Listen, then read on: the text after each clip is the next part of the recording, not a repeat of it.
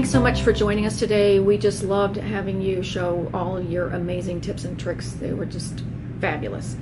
But we wanted to know, as a working artist, how do you juggle creating new projects, teaching, going on the road, all of the things that are involved with that, running your business, and still being able to create new things?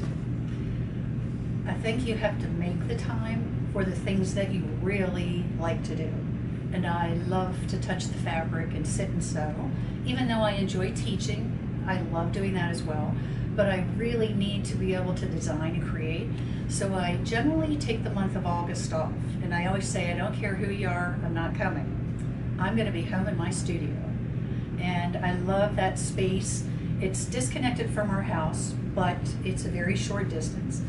And when I'm in my studio, I made the decision there's no phone line, there's no computer. My husband and my assistant know where I am. If it's an emergency, somebody can come get me. Otherwise, I'm in my zone, as my husband calls it.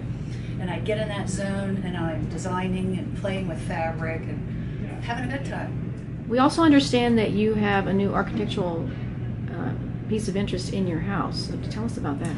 We live in a very old house. The original part of the house was built in the 1840s. So the front part of the house we've kind of kept to that feel because it has beautiful woodwork. But then my husband retired and we had built a section on the back of the house where he had his office.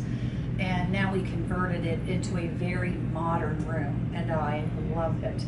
And I said I got a little bit out of my normal box of all my tedious, lovely little applique pieces and created something very simple with very modern, straight, large pieces, and then had them framed and have them hanging in the wall, and I love them. But it's nice to get out of your box every once in a while. Well, thanks again for coming. We just loved having you on the show. Thank you.